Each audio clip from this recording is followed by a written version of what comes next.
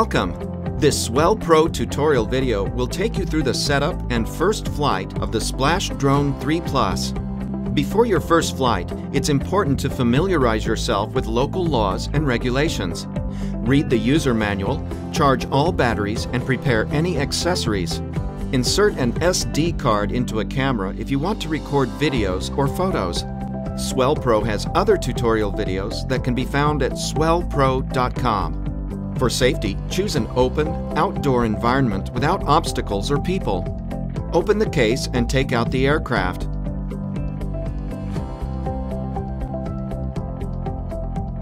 Install the landing gears.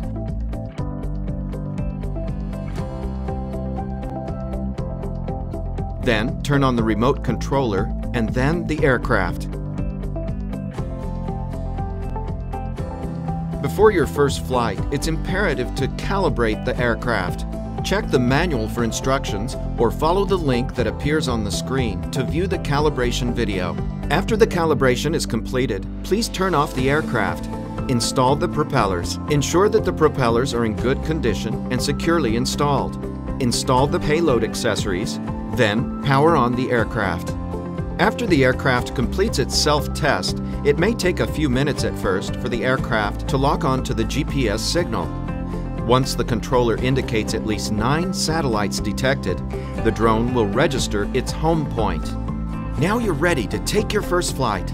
Pull both joysticks simultaneously down and inwards and maintain this position for 1 second.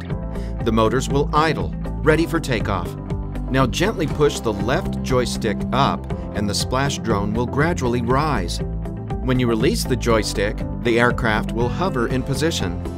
The left joystick controls the aircraft ascent,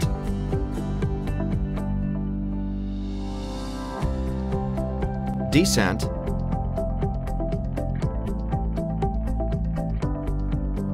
left turn,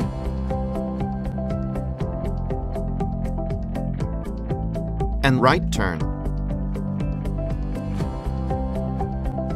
The right joystick controls the aircraft movement forward,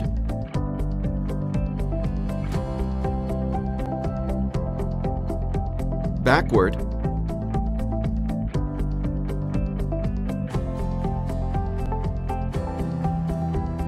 left,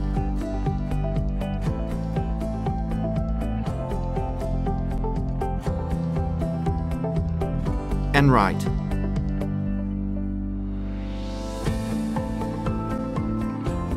When landing the Splashdrone 3 Plus, try to land on an even surface.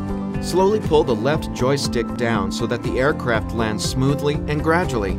After landing, you can hold the left joystick down for 5 seconds to stop the motors. Alternatively, after the aircraft lands, simultaneously pull the left and right joysticks down and outwards and the motors will stop. Before turning off the aircraft, remember to always switch the camera to preview mode to save any video being recorded, then turn off the aircraft and remote controller in turn. After flight, please care for your battery. Either allow it to cool and then recharge it for flight, or check that it is approximately 50% charged. For drone battery, 15.3 volts. For remote battery, 7.5 volts before storage. You can follow the link that appears on the screen to view the battery charging and care tutorial video. Remember, the user manuals are full of tips and helpful information. Thanks for watching.